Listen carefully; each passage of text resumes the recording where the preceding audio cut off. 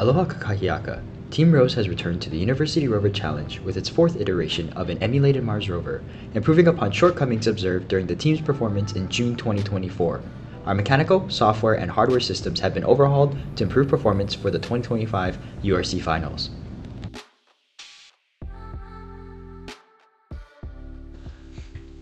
The rover's arm was designed to assist astronauts in the field by locating, picking up, and delivering various objects for completion of the delivery mission. The arm itself has a downwards reach of 70 centimeters combined with a 55 centimeter horizontal sliding base.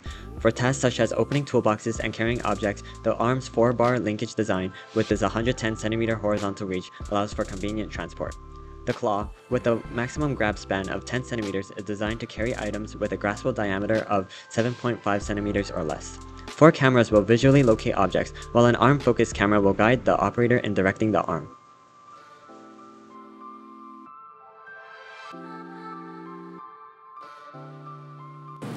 In the equipment servicing missions, the arm is capable of reaching objects up to 150 centimeters above the ground, enabling it to access and perform tasks on the lander.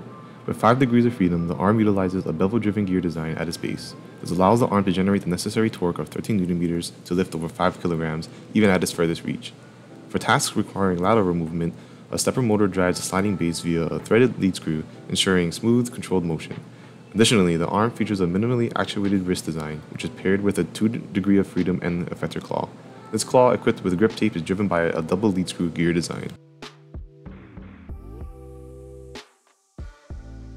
Our autonomous navigation system is being upgraded from a single ZF9R GPS to 2 ZF9R GPS modules, implementing a real-time kinematic setup to go from a 1.5 meter accuracy down to a 10 centimeter accuracy. This greatly improves our position estimation, allowing our rover to navigate to each waypoint successfully and more consistently. To localize our rover, we are using extended Kalman filters to perform sensor fusion. Our rover is equipped with a Z2 stereo camera which collects point cloud data for relative localization and obstacle detection by updating the cost map. The nav2 pathfinders from the RoSE ecosystem will then use the computed cost map to avoid untraversable obstacles.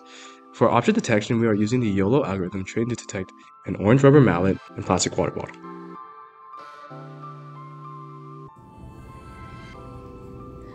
Our payload system is designed to collect subsurface samples by moving vertically and utilizing an auger for soil extraction. A temperature and moisture sensor mounted on the side of the payload system will gather environmental data. The auger will transport the extracted soil to our carousel system, which houses 2 life detection methods. Our life detection methods will be using 2 stain-based chemical assays. We will be using a Cresol Red and SES solution for nucleic acids, and a Comasi stain for amino acids. Our payload will feature test tubes filled with chemical solutions for our auger to deposit soil into. Visual changes in the sample will indicate potential life, with color intensity reflecting biomolecule concentration to distinguish extinct or extant life.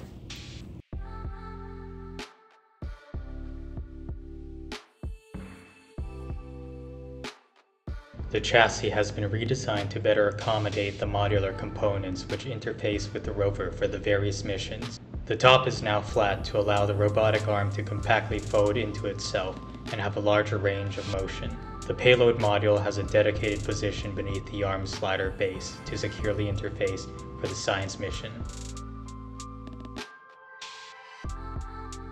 Dynamic camera feed and soil data for the delivery and science missions, as well as a window for operators to send waypoints with the rover's current status for the autonomous navigation mission. To communicate with the ground station, we have upgraded to a MIMO 900 MHz and 2.4 GHz. We also implemented enterprise routers to custom routing that provides redundancy play to the strengths of each frequency.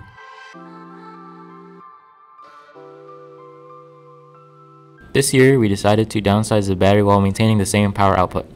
The battery is almost half the size at 8S4P compared to the 8S8P, but uses new lithium-ion cells that have a higher capacity. The power system is mainly controlled by a robust power distribution board, and for power-intensive components, we protect the rover by using a fuse box. The kill switch is integrated on the side of the rover and can easily be pressed to shut off all motor functions while maintaining the integrity of communications. Team RoSE actively works with the community through outreach events, including Lacey Beach Day, which honors the late astronaut with a dedicated STEM fair, as well as lab tours with K-12 schools across the islands.